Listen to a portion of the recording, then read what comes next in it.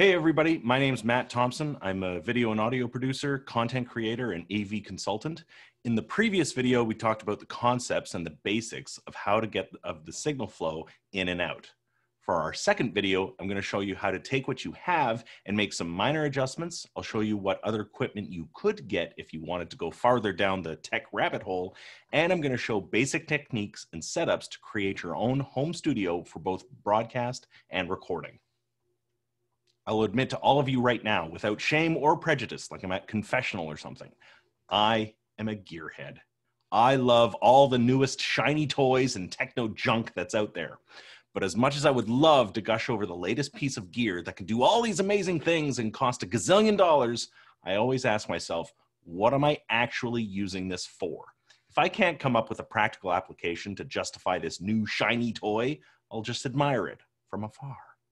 So with that in mind, I'll be showcasing a set of gear, both hardware and software, that you can use for home recording use, both audio and video. And yes, you need to start thinking about these two things separately. Some of these things you may already have, some I know you have because you're watching this, and some you can maybe look into putting on a Christmas or birthday wish list. And to start us off, audio gear and microphones. There are a wide array of microphones, each designed for a specific use or circumstance. I want to show you just a few to get an idea of what they look like and why they look like the way they do. This one is a very standard vocal mic. You've probably seen these at your school gym or theater, use them in a band or an ensemble setting. They are so common that this particular model, a Shure SM58, is in almost every performance house in the country. It's like calling it a Kleenex instead of a tissue. They are so good and been around for so long that the brand name has become a standard in the industry. The round-headed capsule is designed specifically to capture the human voice for both speech and singing and works pretty good on a variety of musical instruments. This one, on the other hand, is called a shotgun mic. Very thin and long. While it's also designed for the voice, its shape allows it to capture sound from a long distance and ignore most sounds around it, focusing its range on directly where it's pointed. Think of it like a laser beam. It will only capture what it's pointing at. These are very common on pro-level video cameras, on film sets with a sound engineer, and in studio settings where you need to have a very narrow capture, like, for example, when you give a video workshop on AV technology. See? For most musical applications and for home use, I tend to lean towards large condenser microphones. These mics have a large diaphragm inside that is engineered to capture a large spectrum of sound from a large variety of sources, making it perfect for music of all styles. If you're working on just a computer, tablet, or phone, the mic is already installed on the device is okay. But it wasn't designed for music recording or performances. These mics are rather small, nothing more than a pinhole on your phone or iPad. And because these devices are multitaskers, meant to do a lot of different things, these microphones are omnidirectional. They capture all the sound around it, from your voice to the clicking of a keyboard to the fan blowing in the background. So even if you adjust the software, you're still going to get some sound that you may not want in the signal. But when we get to the software, I'll show you a few tricks and adjustments you can make to greatly improve the sound quality. If your heart is set on using a phone or tablet and you've got a little bit of money to invest, you can splurge on a device-specific microphone. Combine these with your favorite music recording app and you have a built-in studio ready to go. Just make sure that the mic you buy is compatible with your tablet or phone. If it's an iPad, check which generation, what cord does it use to charge, etc., etc. Same goes for a Galaxy smartphone or whatever. Today, with the current coronavirus situation keeping everyone at home, there has been a lot of demand for USB mics that plug directly into your computer, bypassing the usual mixer and cabling issues that come with traditional home studio setups. Extensive testing and research have been done by teachers and faculty in music departments across North America, and a short list of preferred mics has started to come out of the pack. Some, like the Blue Yeti and Shure MV5, were originally marketed for podcasters and video game Twitch streamers. But over the last few months, USB mics have been tested in a variety of music lessons and recording scenarios at home. These also have large condenser diaphragms to capture a broad spectrum of sound. And when adjusted, they can be used for both voice instrumentals. Now, I wouldn't say they're cheap, but they are a good investment if you want a high quality sound. Finally, if you already have a good standard microphone with a 3-pin XLR cable, or you've got a guitar with a 1/4-inch jack, you can look at getting an adapter to turn it into a USB signal to go into your computer. Since these are professional-grade products, they do run a bit of money, and the demand right now is quite high as musicians and audio guys like me are trying to set up next-level studios in their home offices. The Shure X2U is a straightforward adapter. Plug your microphone in one end, your USB cable in the other, and you can control volume and gain right on this small device. For serious studios that need multiple inputs and outputs, an audio interface like this Focusrite Scarlett can provide several mic inputs and outputs to interface with your computer's recording software.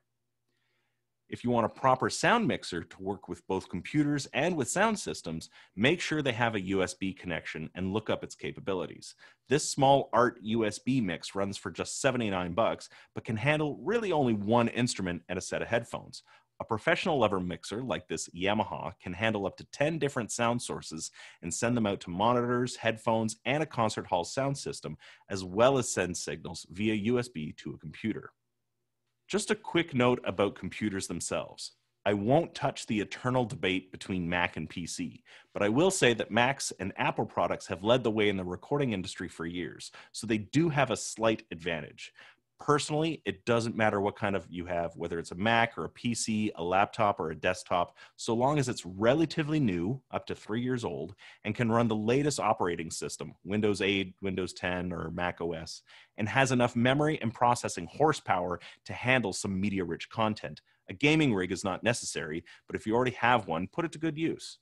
This is especially true if you're going to start adding video to your recordings. If you stick to a tablet or phone, make sure it's running the latest operating system and is no more than 2 years old. If there is one critical component I say you must have, and if there is anything you can take away from this today, it is this: do not torture your poor ears by using low-grade, cheapo, junky, $10 gas station or dollar store headphones or earbuds. The most important piece of human anatomy for a musician or creator are your ears, and they deserve better than that. Now that I've got that off my chest, a proper set of headphones is a great investment and if taken care of, can last your entire careers.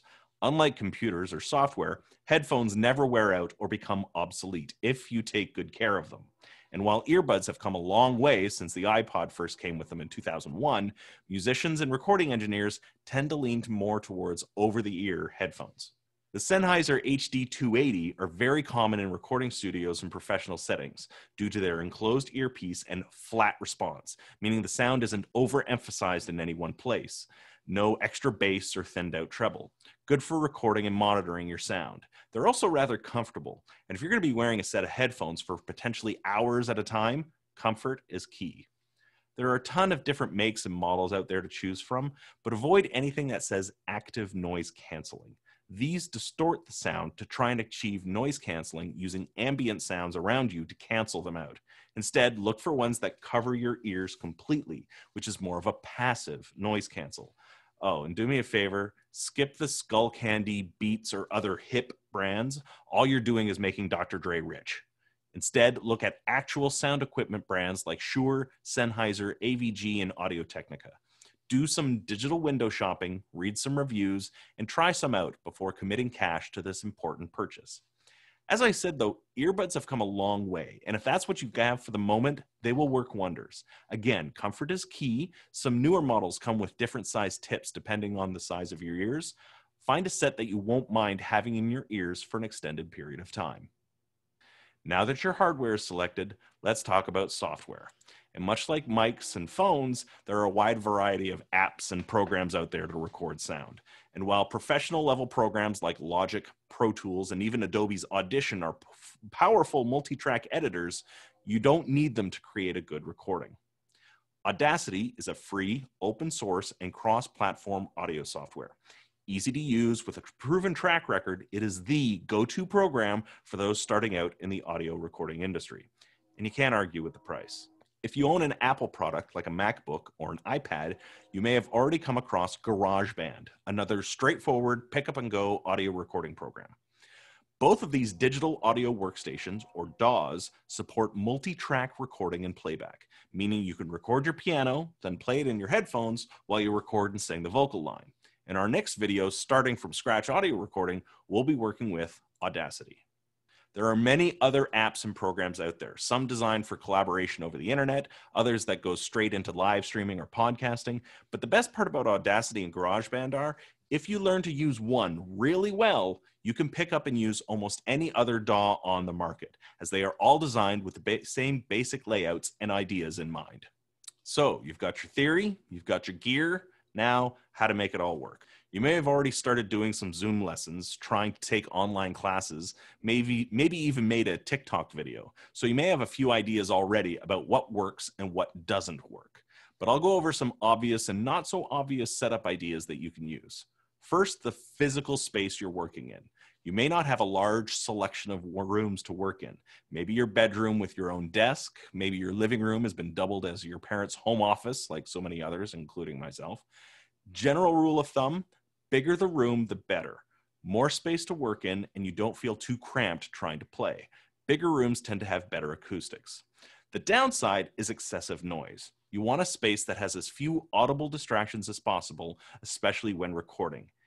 Don't worry too much right now about flooring or sound panels unless you're creating a dedicated recording space with soundproofing and the whole 9 yards.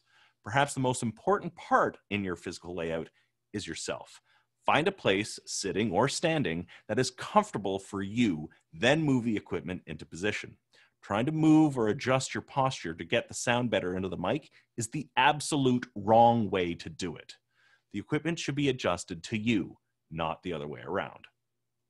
Whenever possible, have plenty of slack in your cables and wires. And yes, use wired internet. Don't use Wi-Fi. If you're live streaming, taking Zoom lessons, or just any media-rich work content online, you'll want a stable internet connection. And that means getting an Ethernet cable from your machine to your modem. Get your hands on a mic stand from your local music store, a stand for your video camera too, if possible, if you're normally playing standing up. In this particular example, the home studio is doubling for video, so there's extra lights and things. But you see all the equipment has enough cable lengths so that things that move slightly have some room for adjustment if needed. Now that your space is set up in general, it's time to get into specifics. And honestly, this will take a bit of trial and error. Depending on your instrument, your mic, and your room, you may need to make some adjustments to where the mic is in relation to you to make sure it's capturing the sound effectively. Then you'll also need to adjust the gain of the microphone. The gain is kind of like the strength of the sound signal, but do not confuse that with volume. You can have your volume cranked, but the gain way too low, and vice versa. Here, let me show you. By having the microphone really close to my face and increasing the gain up exponentially, even a whisper can sound really, really loud in your headphones, giving it that ASMR feeling. On the other hand, with these microphones really far away, if I turn the gain way down, even if I'm shouting, you can barely hear me. Even if I bang on this really loud concert grand piano,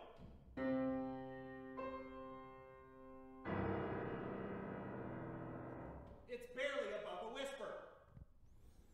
You also have to be careful about the directionality of the microphone. Remember the shotgun mic I talked to you about? It will only capture the sound when it's pointed directly at the source. But if you move it to the side, or even the other side, you're not going to be able to capture the sound as well. Whether it's a large condenser microphone or a regular vocal mic, you want to be careful about its capture. Make sure you're getting plenty of signal, plenty of gain going into the microphone before you start recording. How do you know how much gain to use? This is where monitoring your input and output comes in. And the best way to do that is visually first. Depending on the equipment and software you use, it may look slightly different, but most recording devices will have a visual display of both the incoming and outgoing sound signals. Here's where the change part of the 3C method comes in. Regardless of what you're recording, you want to have a good 2/3 to 3/4 of signal strength going into your DAW, which leaves just a bit of headroom in case something gets too loud. If it goes too much beyond that, you'll get what we call clipping, a scratching or breaking sound in the signal. You can always record something too quietly and boost it later, but you can't take a clipped sound and bring it down because the signal itself is damaged, hence the breaking sound. At this point, I'd recommend just playing around with your recordings and samples. Try stuff out. But before I leave this completely, I want to go over a few of the most common effects that are used in sound engineering that change the sound, shown here in cat form. Compression is the process of lessening the dynamic range between the loudest and quietest parts of an audio signal. This is done by boosting the quieter signals and attenuating or pushing down the louder signals. This is great and used very frequently in rock, pop, and jazz music, and it can keep you from clipping while recording really loud parts and bringing out subtle sounds that might get missed. But in something like classical music, the large shifts in volume or dynamics is precisely what the performer is supposed to do. If you're doing a pro level recording or need to bring out a certain part, then a small amount of compression is fine. Gate is similar to compression, but instead of using sound above a certain point, gate works on sounds below a certain point. Very common on drum tracks, it allows a signal to pass through the gate only when the signal is at a certain strength, and cut it off once it gets below a certain point. This keeps things like background noise and hums and fuzzes from entering the signal. Delay and reverb. You've heard that in tons of music and sound, but may not have realized it. Delay is just an echo in a canyon, the sound coming back to you after its initial starting point. Reverb, short for reverberation, is the persistence of sound after it's made. The sound is literally reverberating in the room and decaying naturally. I'll show you a few examples in Audacity in video 3. And finally, video, the V in AV. In order to do this topic justice, we need a whole other workshop with specialized gear and tools. But we're in luck. Your computer's laptop camera, your webcam, even your phone, if it was made within the last 3 to 5 years, it can film, record, stream, and cast in 1080p or maybe even 4K high-definition video images. So unless you have a truckload of cash and want to go down this very big rabbit hole, do not worry about getting extra video equipment. Instead, let's talk about how you're using what you already have. If you want a good video image, look at the space you're recording in and look at the lighting in it. You may want to add a lamp behind the camera to shine more light on the subject, which is you, or something to fill in the shadows if it's dark and dingy. Cameras need a lot more light than the human eye, so as a general rule, use more light than you might normally need, and take advantage of sunlight if you can. Sunlight is both very bright and brings a very warm, soft light into the lens, unlike LEDs or compact fluorescent bulbs, which can come off a bit harsh and dull looking. This here is an LED light, and this here has some warm natural light in the room. As I mentioned, if you need to, look at getting a stand to put your camera device on to raise it up, especially if you normally play or perform standing up. And look at your room's background. What's behind you? If it's just a blank wall, consider a poster or picture. If it's a poster already, is it appropriate to be in the shot? The one in the middle here is taking advantage of natural sunlight. It has a colorful framed poster off to one side and a bookshelf on the other. The one on the right here looks like he's doing this just off the side of his kitchen near the stairs. He's got a cool looking walled texture there, so he's framing the video rather closely to his upper body to take advantage of the wood texture. You may have noticed that in my videos, I've been using this fake gray background, and that's because, like many others, my office is also doubling as my living room. Look, everybody, if we're going to be doing this video conferencing, self-directed learning, distance-based stuff for a while, then we're not going to get to look each other in the eye very much. This goes double for performing for an audience that is strictly watching through the magic of YouTube. To keep the viewer's attention and interest, look them in the camera lens. Even on a phone where they've engineered the lens to be as close to natural as possible, you can always tell who knows where the lens is and who doesn't. And it is the single most visually distracting thing out there. When you're the one talking, don't bother looking at the screen, look at the camera. If I were to do this entire talk where the screen actually is, this would get really boring after a while. Look down the lens. Now, if you're performing on piano or reading your music off a stand while playing a tough sax solo, is it really necessary to be staring at a camera while doing it? No, of course not. But knowing where the camera is when performing is important, and you can make high-quality videos just by being a bit more aware of what the lens is focusing on. Bad video is forgivable. Bad audio is not.